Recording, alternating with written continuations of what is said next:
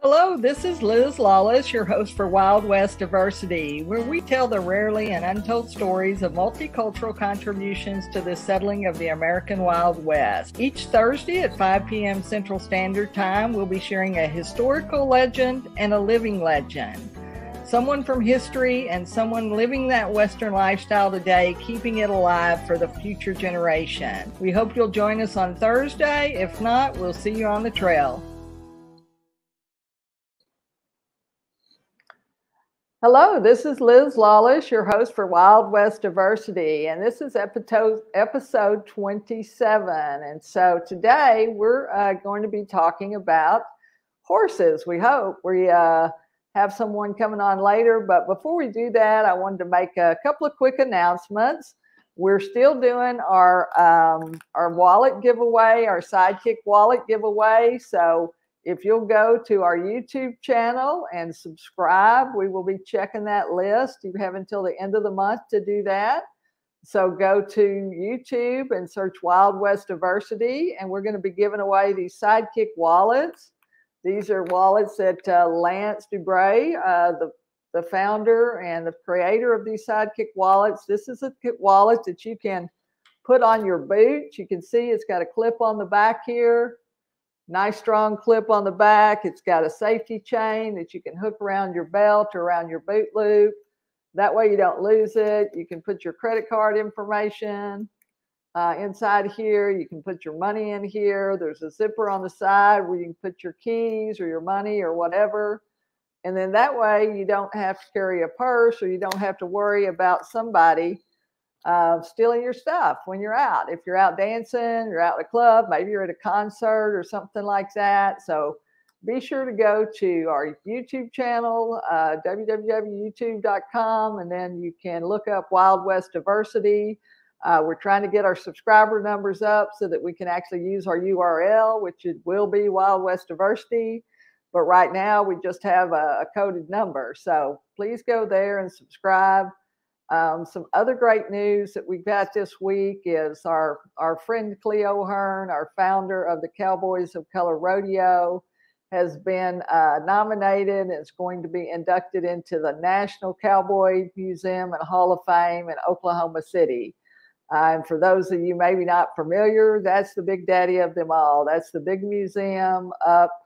They have different versions of that. They have entertainers, which includes movie stars and singers and musicians, and then they have rodeo, which obviously is the division and department that Cleo's going to be inducted into for his legacy of 50 or more years, actually I guess 60, 70 years of rodeo competition, and the last 30, 40 years of putting on rodeos for the next generation and helping those cowboys and cowgirls that are coming along.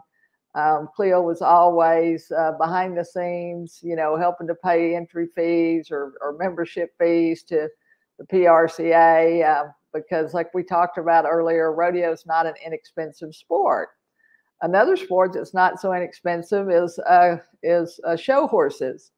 And so today, we hope here shortly, we'll be talking to our good friend, Doug Smiley. Doug is the trainer for Tennessee walking horses. And as a part of our rodeo, he was our special entertainment because we all wanted people to know that African Americans were involved in more than just rodeo.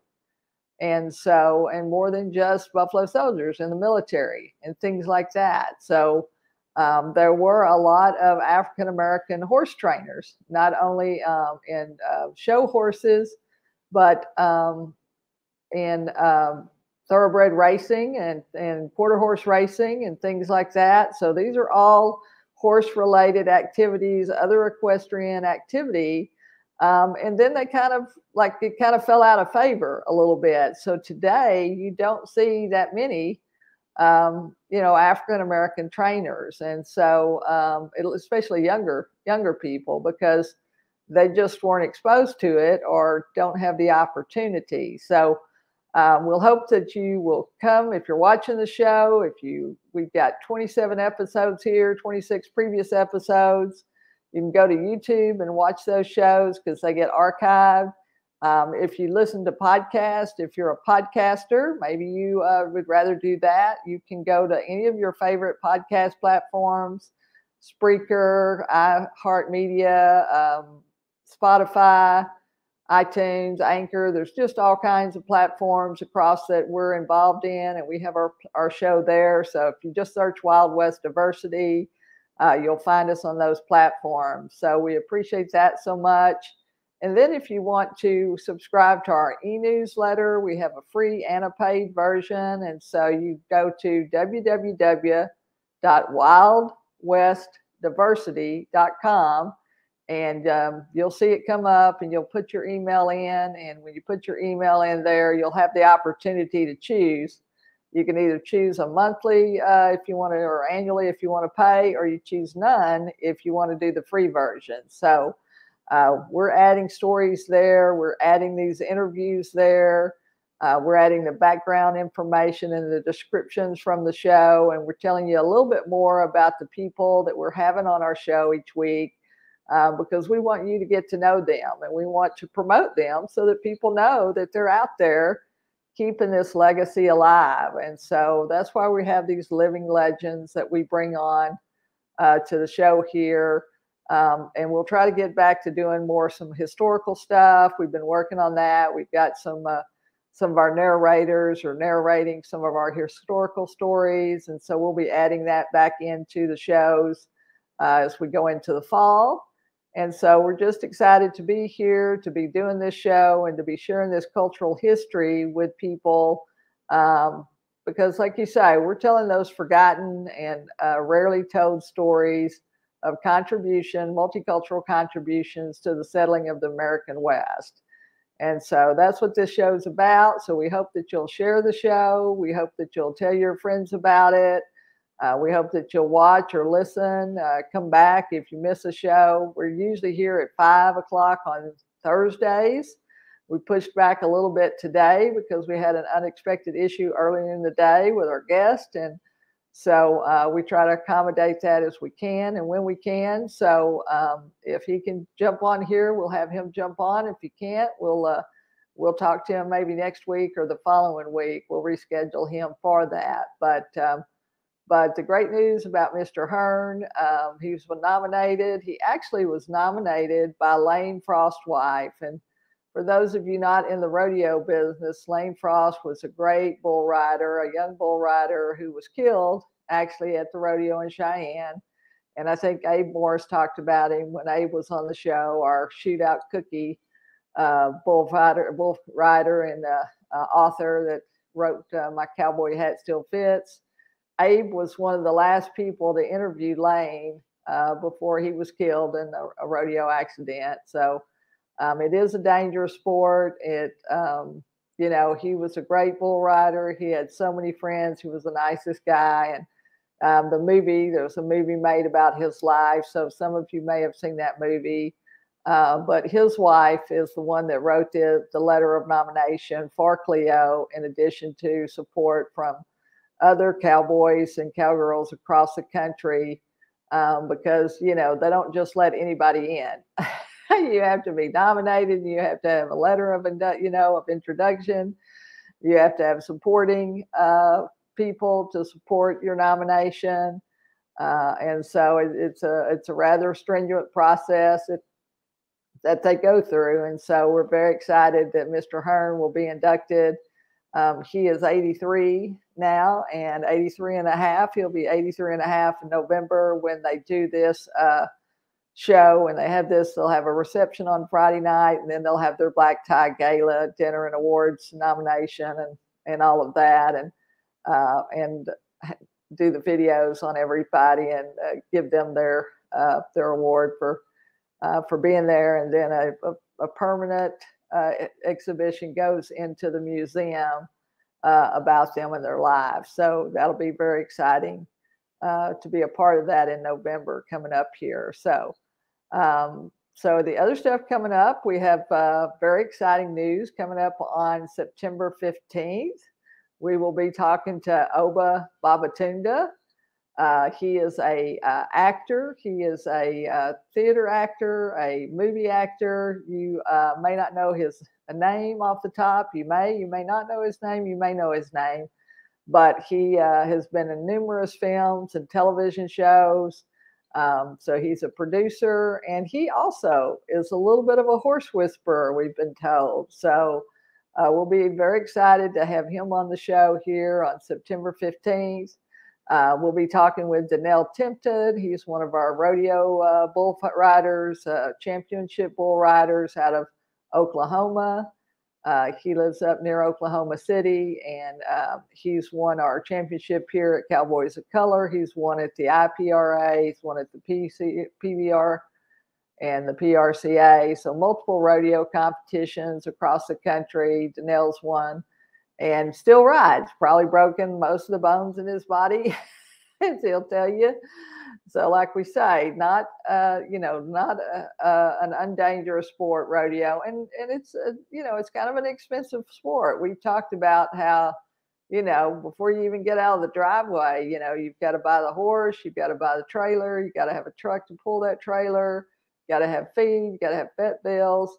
I mean, that's why there are not more minorities invested in rodeo, because it's not an inexpensive sport. It's not that easy to get involved. You can if you want to. There are people that will help you, and there are opportunities if you're coming along to do that. And so just call us here, put your notes in the comments, and if you're interested in something like that, and we'll be able to do that, put you in touch with somebody and maybe work that out for you. So if you have the dream to do it, you can do it. There's always a way. But anyway, that's right. Feeding the animals is not free, for sure. So that's it. And the same thing, Doug Smiley, who was going to be our guest today here, he is a trainer of Tennessee walking horses. So the Tennessee Walker was basically a horse that was bred during the Civil War. It was a horse that you could ride for long periods of time. It was a pleasure horse at first. And at first the plantation owners had these horses, brought these horses in, and they wanted them for, they used them for pleasure. They did pull maybe a few buggies on Sunday afternoon or whatever. But then they began to crossbreed these horses because they had such a comfortable gait. I mean, you could ride for hours without getting sore. And so Doug is our trainer and showman as well. And every year they have the big show over in Shelbyville, Tennessee. And so, trainers get awarded, best trainers just as much as on any kind of other kinds of show, when you show horses. So other equestrian activities. So there are things besides rodeo. We just kind of have a tendency to think that the only, a horse activity is related to rodeos, but it's not. There are a lot of other types of shows. There are obviously cutting horses. There are quarter horses. There are Appaloosas. There are all kinds of different breeds. There are Mustangs. You hear a lot about wild horses, obviously right now, a really hard time because with the drought all across the Midwest and the Northwest, with the lack of rain, that a lot of these animals are not getting access to water. And so, it is a problem. And if you have an interest in horses, there are lots of horse rescue type operations across the country that you can be a part of and that you can look to participate if you want to donate money or time or even take in a horse. Sometimes they'll round up the horses and then they'll have people basically adopt those horses and take care of those horses. So that's a possibility too. So there's a lot of horse activity. Horses were a mainstay of the Wild West. A lot of activity could not have been done if it hadn't been for horses. During the Civil War, more horses were killed than men.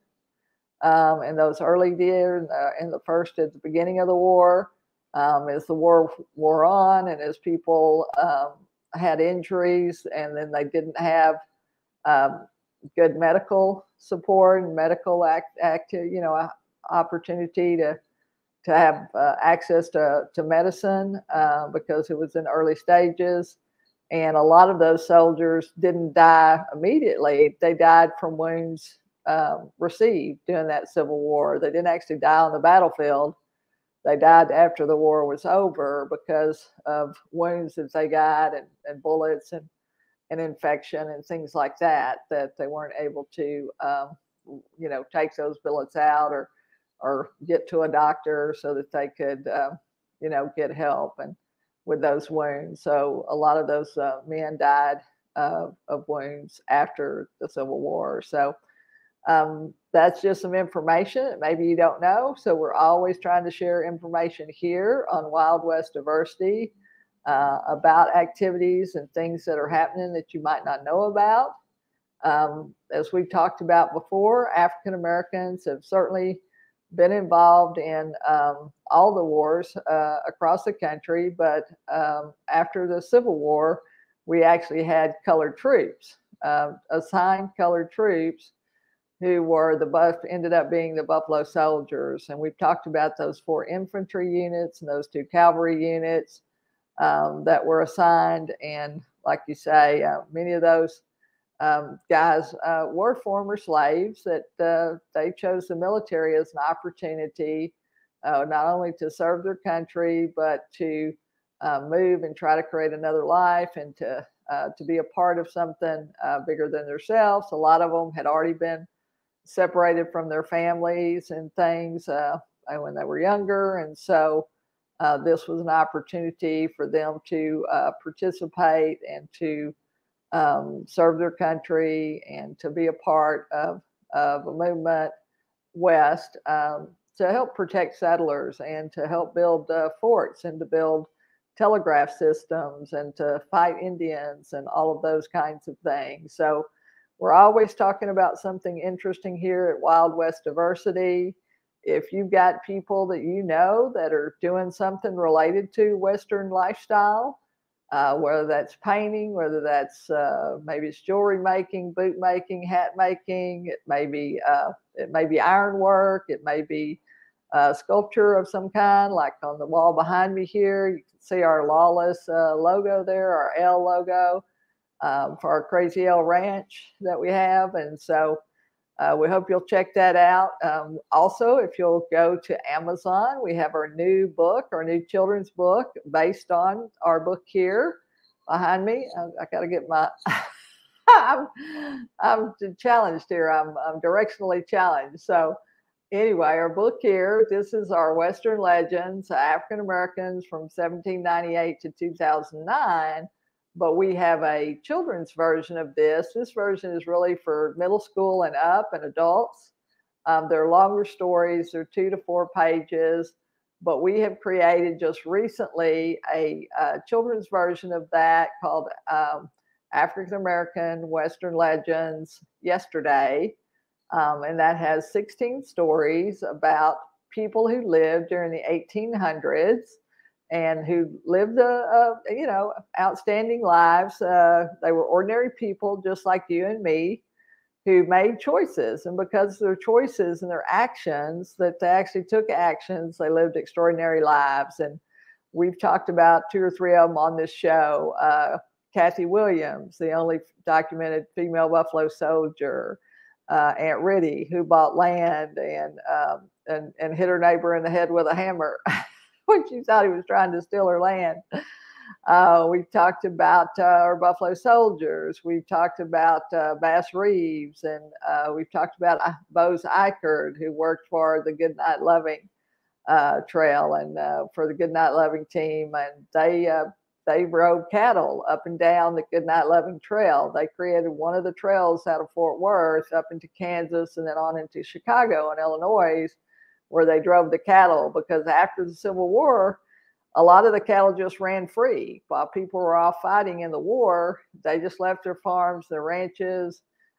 Cattle escaped. They got out on the plains. There wasn't a lot of fences back then. It was open range, open territory. And so there were hundreds of thousands of heads of cattle here in Texas after the Civil War, or what is now Texas. And so people started gathering those cattle up and driving those cattle north for food so that they could sell them in the restaurants and to the restaurants and places in Chicago and New York and other places north of the Red River, basically. But it was a long, hard drive, and it was dusty, and it was dangerous, and there were stampedes, and there were bandits, and there were Indians. There were all kinds of things, much less, water, not having enough water, or, snakes and tarantulas and scorpions and all kinds of, critters that were out there, mountain lions, other things like that, bobcats, things like that were always wolves. They were always chasing the cattle. And so you had to protect cattle, and to be a cowboy was not an easy job in those early days. But even that name, see, cowboy, there was the horse boy, there was the cabin boy, there was the water boy, then there was the cowboy. So that was the guy that took care of cattle, and basically African American, who took care of cattle. And so in the early days, it was not necessarily, a hero type of word. It was a word used more in a derogatory way. But people came along, and the movies came along, and they loved these stories, and so took a lot of these stories and made these stories, these true life stories, into movies. And most of those movies were played by white characters, even if they were African American or Hispanic or Native American. And so, so we're here to bust those myths. We're here to tell these true stories of African Americans, Hispanic, Native Americans, and Europeans who participated in the settling of the West, that created these towns all across the Western United States. We consider the West anything west of the Mississippi River. Anything at the other side of the Mississippi River is considered the East. And obviously we have the North and the South. And that line usually is considered to be the Mason-Dixon line, over in the South, across Texas. And here it's the Red River, Oklahoma, and into Colorado. Excuse me. It's mountains. Excuse me. And things like that. So there is one of the roads that go across there. I think Route 66. People have probably heard about Route 66, or maybe you've been in a diner on Route 66. But that was a road that went all the way across through the states, and a lot of people still take that route. Can still take that route today and travel and see the American country. And so we're proud to tell those stories. We're proud to bring people on and talk to them about what they're doing, to let them share with you, our watchers and our listeners, about this great Western legacy that we all are a collective part of. It's a collective history. And, all of us had a part in it. We see all of these different cultures in our lives today. It may be in the food we eat. It may be in the music that we listen to. It may be in our street signs. It may be in our cities and towns, the names of our cities and towns.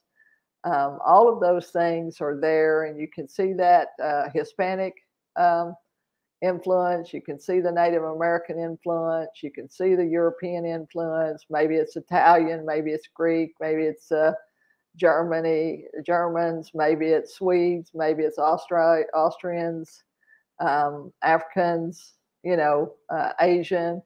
All across the board, we have things that we've incorporated into our life from different cultures that enhance our lives. If it's the food, it enhances our lives there, our pleasure and our nutrition. Maybe if it's music, it lifts our spirits. And art, it may be art, because art and music and things like that, they break down barriers. It doesn't matter about what language you speak. You can look at a piece of art, you can listen to music, and you can be touched by that music. And it doesn't matter what your language is. So art and those things. There's my buddy. those are the things that make our life important. One of the other things that makes our life important is animals. And for those of us in the Western lifestyle, it's horses. It's all about horses. When we talked earlier about our friend Cleo Hearn, for Cleo, it was all about horses. He was an African-American kid that should have played baseball, but he fell in love with horses, and he was willing to do whatever he had to do to be around the horses. And so he joined the PRCA in 1959, and he's 83 today, so he's been a member of the PRCA since 1959. That's a pretty long time. And really the first African-American. So here is my friend Doug Smiley. So glad for you to join us today, Doug. And we're going to be talking about how you got involved with horses. So tell us a little bit about what's going on with you today. Can you hear me? I think he does. Doesn't know he's on. Can you hear me, Doug? Can you hear me? No?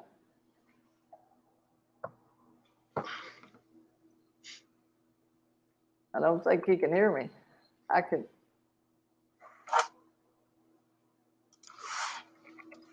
He's getting on there. Hang on just a minute. We'll get this.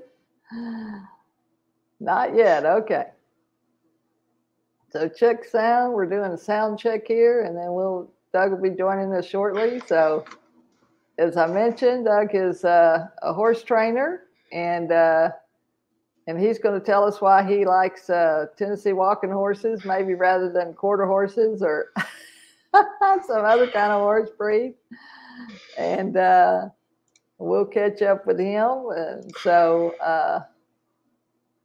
we're checking all of our sound and stuff here. So we'll work this out in just a second. But if y'all are watching, if you're listening to this recorded session, we are checking all of our sound, and we'll be right back on. But keep watching and keep listening. And we appreciate you coming here and watching the Wild West Diversity Show. We appreciate you going to our YouTube channel and subscribing. And you can get notifications so that you can come there and get notified when we have another show coming up. But we are here every Thursday at 5 p.m. Usually we're doing a little bit later today so that we could accommodate our guest. And that's the thing about it. Sometimes with technology, you just have to figure it out. You have to work it out. And sometimes it works like it's supposed to, and sometimes it doesn't work quite so well. But we'll get it figured out so that we can jump on here in a minute, jump back on with us. And so we'll give us a few seconds.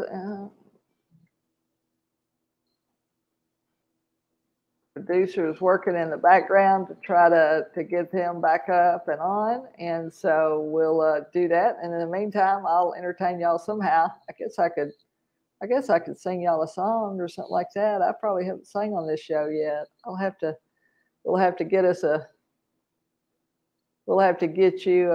a theme song for Wild West Diversity. We've got a Buffalo Soldier theme song, and so we'll be playing that for y'all shortly. But we appreciate y'all watching the show, listening to the show. If you've got friends that like Western history, that like rodeo, that like cowboys or Indians or any of that, please ask them to watch the show, join the show, to check us out. You can find us on LinkedIn. You guys can hear me okay?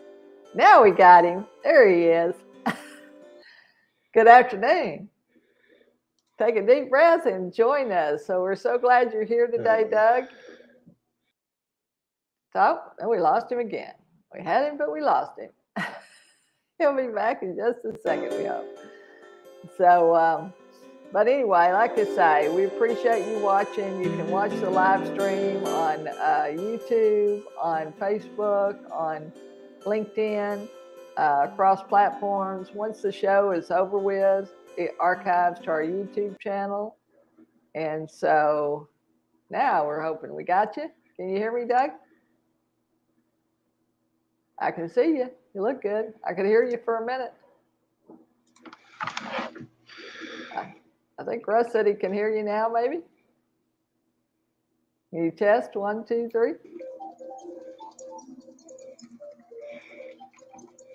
Got a good picture.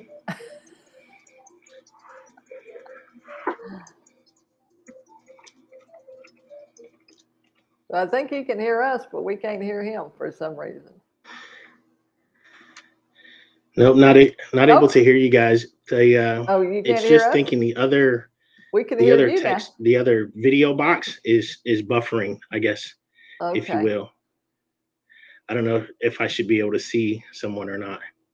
Yeah, you should be able to see Liz.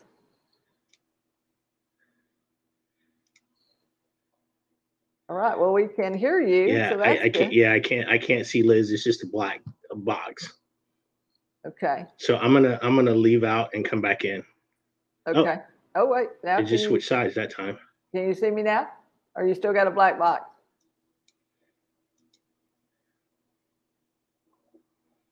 You want to go out and come back in? All right. We're trying to go out and come back in. We'll get this figured out. So we appreciate y'all staying with us. You'll be glad that you stayed there because Doug's a very smart guy, and he's does a lot of stuff for the community. Does a lot of work with kids. He's worked with kids on football-related programs as well as horse-related programs. And so we really are excited to be talking to him and catching up today. Can you see me now? Waving, doing the wave for. Okay, well, it looks like we're at about our 30-minute limit, so that's our show limit. So I will go ahead and close out this show, and then basically what we'll do is we'll get with Doug. We'll have him on again maybe next week or the following week. But we appreciate you so much watching and listening. Check us out at wildwestdiversity.com, and we'll see you on the trail. Bye-bye.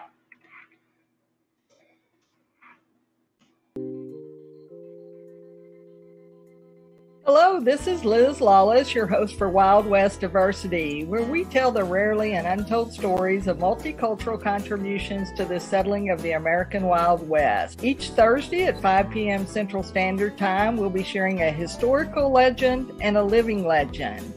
Someone from history and someone living that Western lifestyle today, keeping it alive for the future generation. We hope you'll join us on Thursday. If not, we'll see you on the trail.